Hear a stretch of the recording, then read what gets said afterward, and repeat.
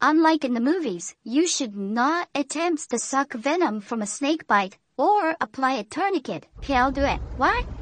Oh, there'll be no sucking. Are you sure? Yeah, we sure think.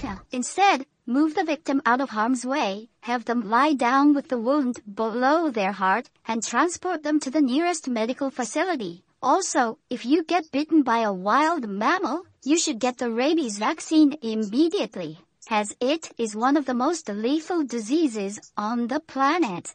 If you break a bone, follow these steps. Call for help, attempts to stop any bleeding, and immobilize the injured area. Your car thermometer is not 100% accurate. Most cars are equipped with a thermistor behind the grille, which is exposed to heat radiating from the roadway. So even if your thermometer doesn't read below freezing, there could still be black ice on the road. Be aware of road conditions and give your thermometer a few degrees buffer, and it could save your life. Blue lights steal your sleep time, disrupting the brain secretion of melatonin. So before you go to bed, place that phone in another room. Keeping your phone face down will save battery, which could become important in an emergency. This will keep it from lighting up when it receives notifications.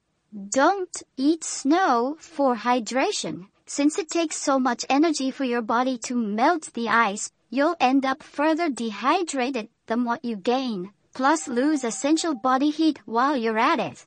You can start a fire with a 9-volt battery and steel wool. If you rub the battery against the steel wool, it should begin to spark. Place it beneath kindling and you'll have an emergency campfire. Be sure to have water nearby if you need to extinguish it. An overloaded keyring could damage your car's ignition mechanism. All the weight can wear out sensitive internal components, making it so your car won't be able to start. Wow, it's a lot of keys. Bigger the keychain, more powerful the man. Laughter is proven to improve blood flow, immune response, blood sugar levels, and relaxation. So watching some funny internet clips could actually be helping your health. If you ever get stuck in a rip current, don't panic and try to swim directly back to the shore. Instead, swim across the current, parallel to the shore, until you're out of the rip. Speaking of which, if you